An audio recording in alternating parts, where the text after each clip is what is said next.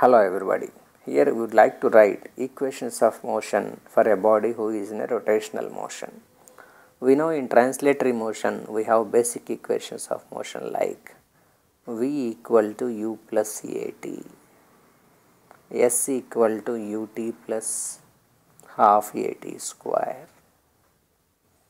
V square minus U square equal to 2AS. These are the basic equations that we write in translatory motion, where U is called initial velocity, V is called final velocity, A is the acceleration, T is the time, S is the displacement.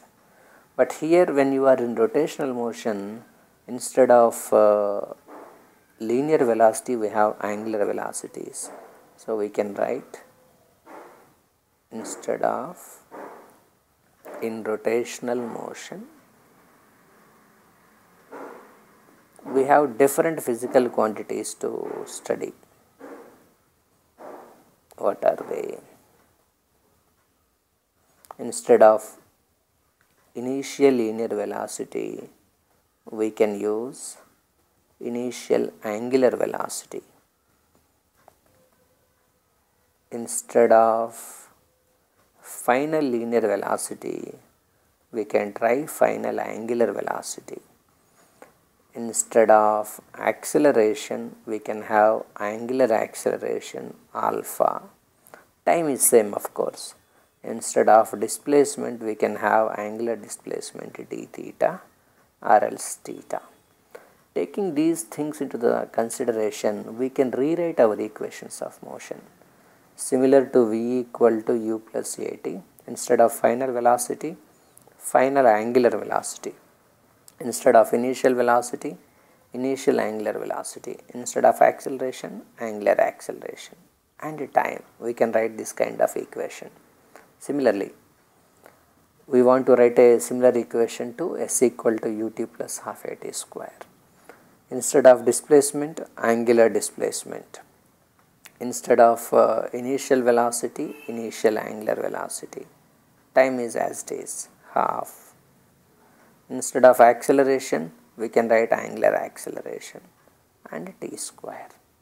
Similarly, instead of final velocity, final angular velocity.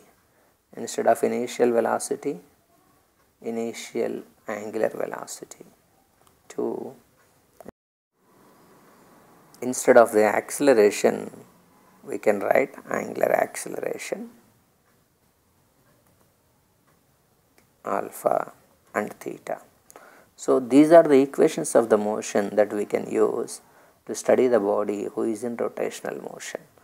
Therefore, we can clearly see in any of these equations of motion there are 4 variables like omega I is one variable, omega f is one variable, theta is one variable, alpha is one variable and time is one variable, right. These are the variables available in any of the given equation.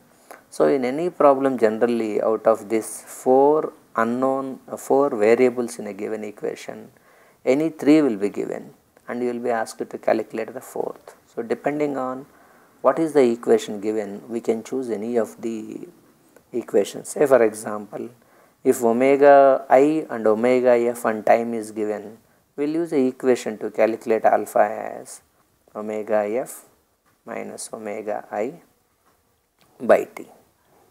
Suppose if the angular displacement and initial angular velocity and the time is given, to calculate the same alpha we can write from the second equation theta minus omega I into t into 2 by t square is also equal to alpha. We can use this formula also. Suppose if omega I and omega final and angular displacement is given for you and time is not given for you, from the third equation I can write angular acceleration is omega final square minus omega initial square by 2 alpha. So it simply depends on what are the physical quantities that are given in a problem to choose which formula. That simply depends on the given situation. Depending on what are the physical quantities given, we have to choose the appropriate formula.